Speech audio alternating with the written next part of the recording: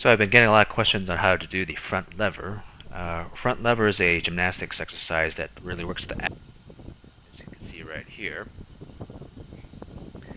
Most people can't do the front lever, of course, so what you gotta do is master the exercises that lead up to the front lever. Step 1 would be hanging leg raises.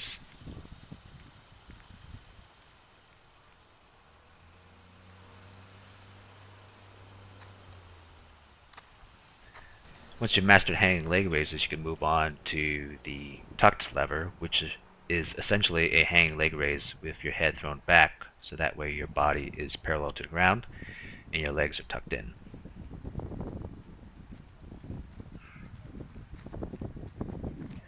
Once you've mastered the tucked lever, you can move on to the single leg lever, which is a tucked lever with a single leg extended out. And you would alternate between left and right legs. Once you've mastered the single leg lever, you can move on to the straddle lever. You go into a tucked lever position, then spread your legs out wide and hold. So if you've mastered the straddle lever, you should be able to do the front lever with your legs together.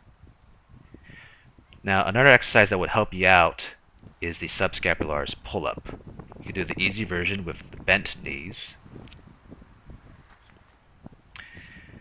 And the regular version, which is a subscapularis pull-up, which lowers yourself into a front lever position.